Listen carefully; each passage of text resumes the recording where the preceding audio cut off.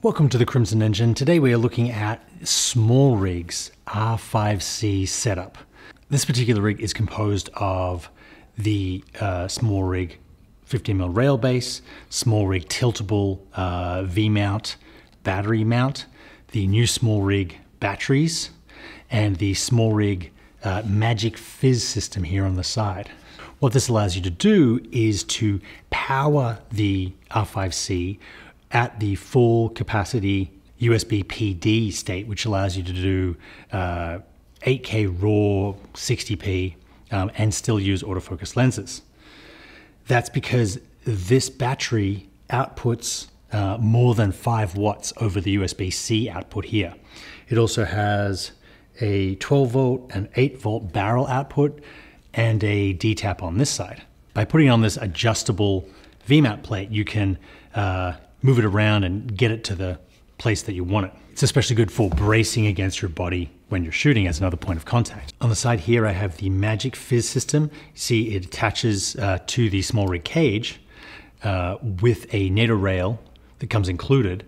And you have a little dial here that allows you to adjust the focus of your lens without taking your hand off the handles. So you can keep it braced against your body and get the focus that you want. This handle here then in turn powers the focus gear, which is connected to the rails and allows you to adjust the focus. You can also swap it to adjust the iris, or you can get a different version that has one button for the iris and one button for the focus. It's not often that I would rig out my R5C to this large a rig, because you lose the small transportable qualities that make the R5C such a great run and gun camera.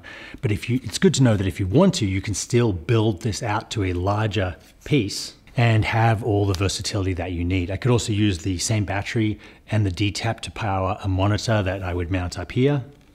And at that point, it'd be weighing so much that I would probably get something like an Ergo rig or an Easy rig to carry the whole thing around. SmallRig have been expanding into more and more camera accessories, even lights and tripods in the last couple of years. And I think for the industry, it's generally a great trend because they take things that up to this point were very expensive and introduce a low-cost version, and then that challenges other manufacturers to make their own low-cost versions or to add more features to their high-cost versions to differentiate them from SmallRigs. So there you have it, the SmallRig R5C setup, including cage, rail mount, rails, handle, V-mount plate, battery, cables, and Magic Fizz. Not as much as you would expect to turn a cinema-capable stills camera into a full cinema rig camera. You can find all the accessories underneath.